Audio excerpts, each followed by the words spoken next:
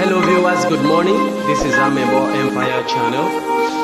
If you're watching this channel for the very first time, kindly click subscribe button to enable you get every single notification of a new video. And right now I want to briefly give you updates of the situation of the Orji Uzor Kalu, the governor of Abia State and the sitting senator of Abia North Senatorial District that was sent to 12 years imprisonment.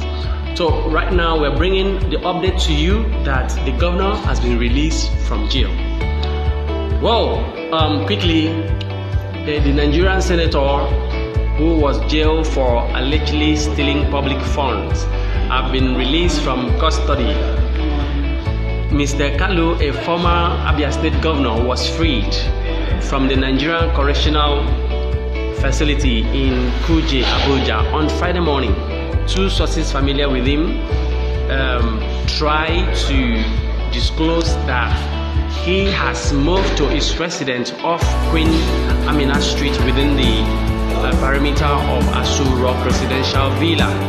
And also sources also said anonymity because they were close to Mr. Orji and did not get immediate permission from him to disclose his release to the press.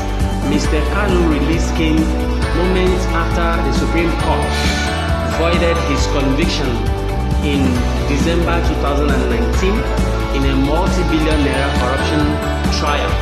Mr. Kalu had been accused of pilfering and mismanaging funds belonging to Abia State during his days as governor between 1999 and 2007.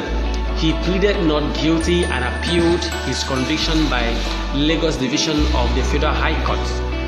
On Friday morning, the Supreme Court deemed Mr. Kalu's conviction inappropriate and ordered a retrial of the case according to multiple media reports out of the court. A 7-member panel of the Apex Courts in a unanimous verdict delivered by Justice Ejembi Eko declared that the conviction null and void.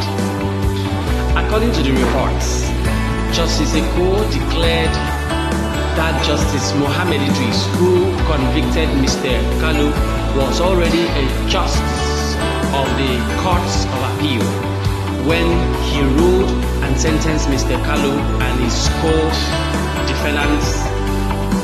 He held that a justice of the Court of Appeal cannot operate as a judge of the Federal High Courts and ordered the Chief Judge of the Federal High Court to reassign the case for trial. This he said. So this is the basis why and how Orji Uzor Kalu has been released from the sentence that he has already been sentenced to jail. So we will bring you more update because right now so much is going to play out. We'll get back to you. Do not forget to share this video, comment. Let us also know your take on this, and until we come your way again. Thank you. Remain Amebo Empire. Bye for now.